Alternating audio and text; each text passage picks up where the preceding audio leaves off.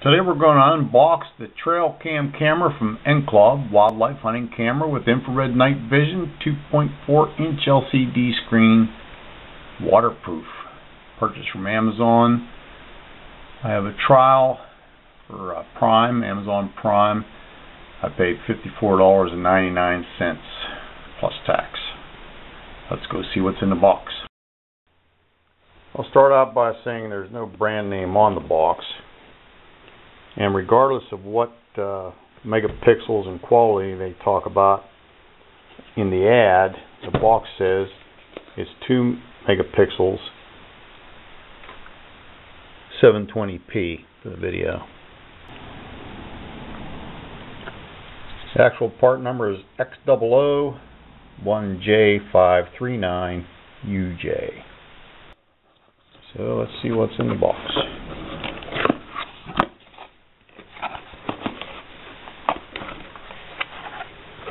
We have an instruction manual.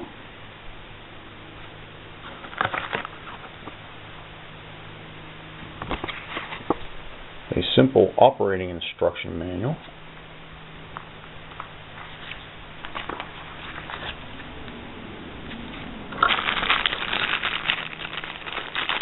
A package of hardware. The camera itself. That's branded ENKLOV or ENKLOV, E-N-K-L-O-V.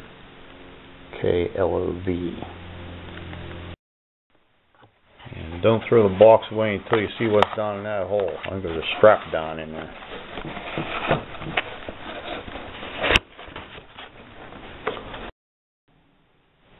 Take out that cardboard keeper and you have a strap and a USB cable for downloading your pictures. So this is what we have other than packaging. USB cable, strap, hardware, the camera itself, simple operating guide, and a full instruction manual. There's a cheaper brand on Amazon, and one of the biggest complaints was that there was very poor instructions that came with the camera, and everybody had to sit there and figure out how to use it. I read reviews on this one, nobody complained about the instructions. First thing we're going to do is put 8 AA batteries in it. So if you don't have those, get busy. I happen to have a mixture of dollar store Sunbeam alkalines and some Harbor Freights that I'll be putting in there. Battery compartment on the inside of the camera, I should say, pops right open. Still looking for the battery compartment. Hang on. Pull down this little flap here and pull up on it. There we go. Now we'll load her up. The SD slot is right here on underneath all these controls here. It's right here. Take your thumbnail and push it until it clicks and stays. And if you click it again, it'll pop out. That's how you know it's inserted far enough. I inserted it with the label facing up towards me. The next thing to do is either select photo, which is this button with a little camera on it, or video, which is this button. We'll select photo.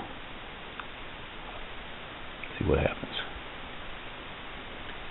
Well, what's supposed to happen? Oh, now we turn the mode switch to on. Okay. It says okay. Hang on. The mode switch is down here on the bottom. On is the whole way to the right. There's a whoop. Look there. Already took a picture of a deer. Something's happening, people. It defaults to 2 megapixels. Saw that before the screen went dark. Place the product on the desk. Alright. Before I do that, I'm going to put the lid back on the battery compartment so they don't spill out, because you're not going to close it up while you're doing the testing. and because you need access to the buttons, you don't want your batteries falling out. Snap that back into place. That's not in. I got to play. I can tell you that with even on a magnifying glass, I cannot see what that says. That little box. But I did calculate that it says menu, and this is the right arrow button. So I'm going to go to the menu and set it up. So I spent a lot of time going through the instructions, and all the settings are done when this button down here is in test mode. You want to open up your book to page 16 and go down through the settings one at a time. After you press menu on here, you get the same things, the questions here, and how you want to answer it. You can read more about it over here, and then as you use this down button to go down to each one, when you get something you want to check or change, you press the OK button, and then you can see what the ramifications of your selections are over here. Like if a deer walks into the picture, into your frame, you want to take one picture, 2, or 3, and or you want to take video. And so have your book open as you're paging down through the menu. Of course, you can always come back and change it. I did some playing around, and I set mine up the interval between shots real low, because I'm still playing with it, a couple of seconds or whatever, and to take 3 shots in a row.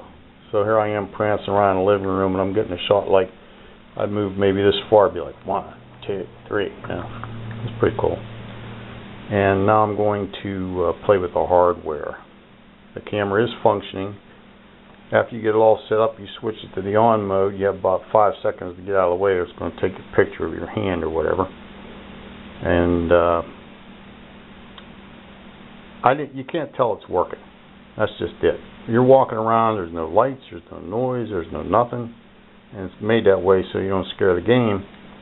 But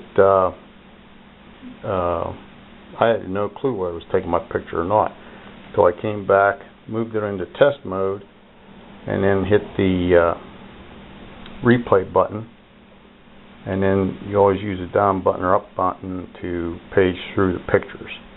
And I found out it was taking pictures, but when you're walking in front of it, you can't tell. This hardware that came with it is a rudimentary tripod for use on a flat surface or a wall.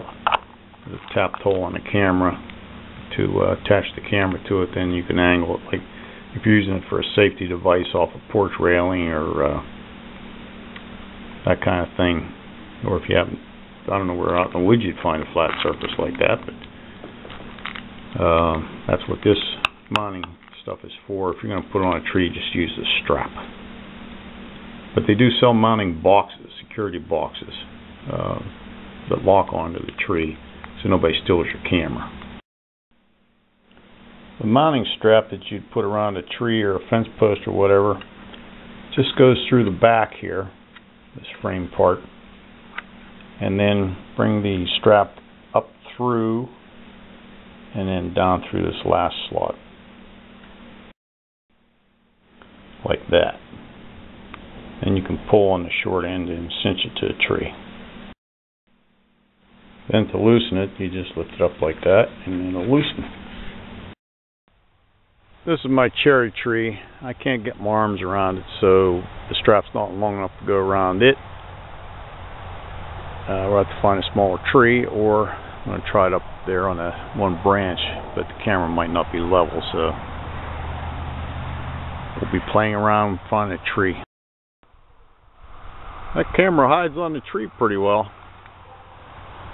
I have it same height as my eyes right now off the ground, so it's probably about 5'5", 5'4", something like that. I'm 5'10", so we're give me 4 inches of forehead. I have squirrels go right by here about every 3 hours, and so maybe I won't be picking them up as often, but I'll show you where the camera's pointing. My garlic patch is right behind that pole. I don't know what the field of vision is going to be. And my garden's over there.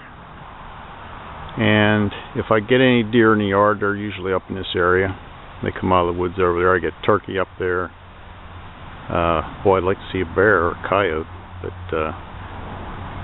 so we're looking into that open area. Now I'm going to open it up and turn it on. Now I'm going to open it up and turn it on. Slide this switch the whole way to the right. Close it back up. It'll blink red a couple, 4 times. And then it's already taken a picture of my hand. That's pointing pretty flat and level. Now I'll come out here and walk by it in about 5 minutes. And I'll show you those pictures. And then if I remember, I'll come out tonight or tomorrow night and get some infrared pictures, and if I get any game on it, I'll show you those too. I forgot to peel this protective screen off the IR thing up here. Take that off.